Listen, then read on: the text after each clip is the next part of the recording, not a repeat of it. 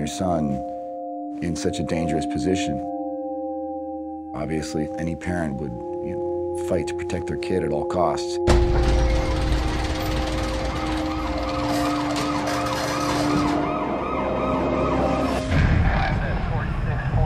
Defending Jacob tells the story of a prosecutor whose 14-year-old son is charged with the murder of a classmate. We have some bad news. The print we lifted from the victim's sweatshirt is from your son. Wait, what?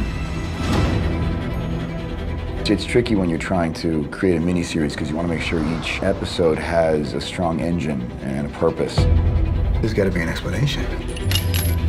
I didn't do it, I swear. We begin to see this family tested. She begins to question everything. Do you have any doubts about Jacob's innocence? No, of course not. It's all about the family, how they experience it. The foundation is rocked. There's a lot of trust issues, a lot of guilt. It kind of opens all those doors. Is there a part of you that thinks he might have done it? How well can you ever know anyone?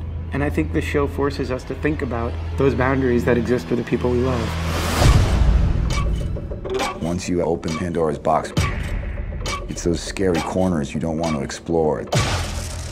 The twists and turns of the thriller are fantastic, but it's this crisis of parenting that makes it unique. What are you willing to do as a family? How well do we know our children? How far are we willing to go? The interesting thing about this show is that it's not shot as a TV show. It's shot like an 8-hour movie. I know you think you know Jacob, but you don't. Did he do this? There's a cliffhanger for every episode. I can't find a move. It's because you don't have one. Jacob, how's he doing? Whoa, what? You think this is a joke? I can't play this game anymore. Did you do it?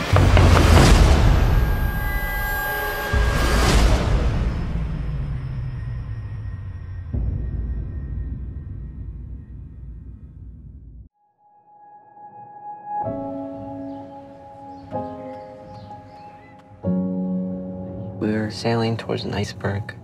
This little white peak in the distance getting closer and closer. But really, it's been underneath us the whole time. It's nothing worse than a kid. We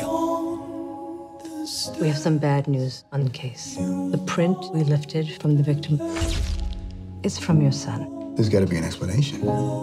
They go to the same school. Jacob's in his class. Yes, we know that. Lynn, have you arrested my son? Before we begin, I want to make something clear. A kid your age charged with first-degree murder is tried as an adult. I swear, I didn't do it. We believe you. You have admitted to being in the park, and a fellow student alleges you had a knife you would bring to school. I guess so. They're saying he looks smug and remorseless. This is gonna follow him around for the rest of his life. It's a mistake. We're gonna figure it out. Do you have any doubts about Jacob's innocence? No, of course not. Where is the knife now? So you've been lying to me. I did what any parent would have done. Can't leave his fate up to the courtroom. My only job now is trying to protect our son. We're prisoners in our own home, acting like we're normal. We are normal. Oh my God, do you think this is normal? We gotta get answers for ourselves. I know what you did! Lawyers have boundaries. I don't, not anymore. Remember that in their eyes, it isn't just Jacob who's guilty. You all are. Did you follow me here? This is damaging.